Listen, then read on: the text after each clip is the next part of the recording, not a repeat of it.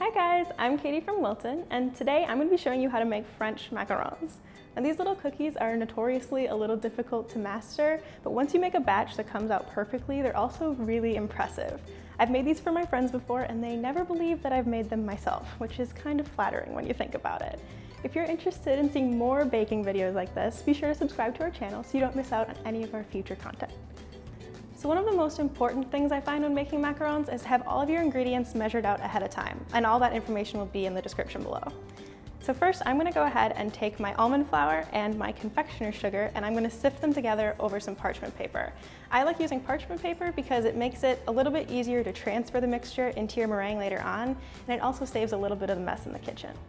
So once you have your almond flour and your confectioner's sugar sifted together, you can just set that aside, and then we're going to go ahead and make our meringue. So what you're going to do is take 3 egg whites and add them to your mixer. And it's very important that these are room temperature egg whites because it'll help build a more stable meringue. And it's also important that your mixing bowl is very, very clean. If there's any fat in there at all, it will deflate your meringue and nobody wants that. And then we're going to go ahead and add cream of tartar, which will also help build a more stable meringue, and a pinch of salt. And then we're just going to whip this on high speed until it's nice and foamy. Once our egg whites are nice and foamy, we're going to go ahead and add the granulated sugar. You want to do this slowly while the mixer is running, and you want to make sure that you don't add it too quickly because then the meringue will collapse, but if you add it too slowly, the meringue might form before you add all the sugar in. Once your mixture has reached soft peaks, it's the best time to go ahead and add in flavor or color, especially color if you're looking to do a solid color macaron. However, we're going to be doing a special technique, so we're going to skip that right now.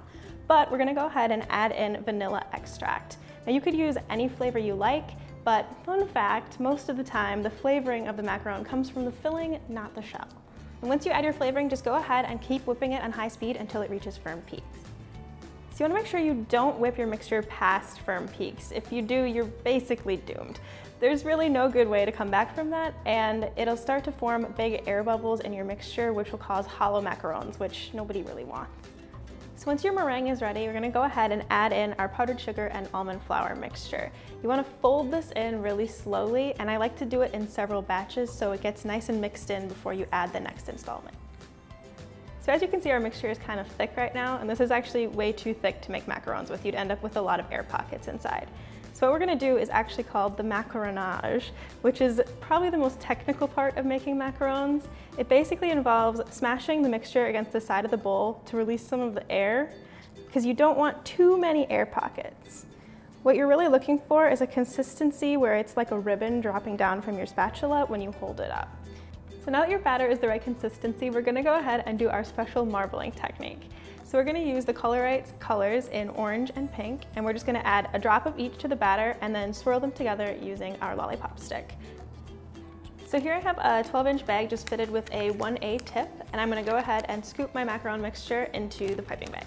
So here I have a baking tray just fitted with a piece of parchment paper, and underneath the parchment paper I have these handy little templates that show you how to pipe macarons in uniform size.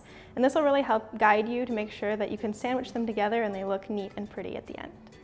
So I'm just going to go ahead and pipe out my macarons following these templates. So once you have your macarons piped out, you want to make sure to tap it on the counter a few times to get rid of any excess air bubbles that might have formed while you were piping. So once your macarons are all piped out and ready to go, we're actually going to go ahead and let this sit out on the counter for 20 to 30 minutes. And that's going to let a skin form over the top of the macaron, and it'll help form that ring around the bottom that's called the foot. Now this is actually a good time to go ahead and preheat your oven to 275 degrees Fahrenheit. Just make sure you go ahead and pull the templates out before you put it in the oven.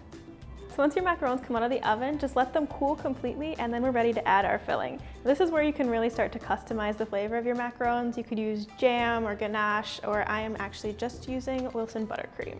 So we're just going to go ahead and pipe a little dollop in between 2 of our sandwich cookies.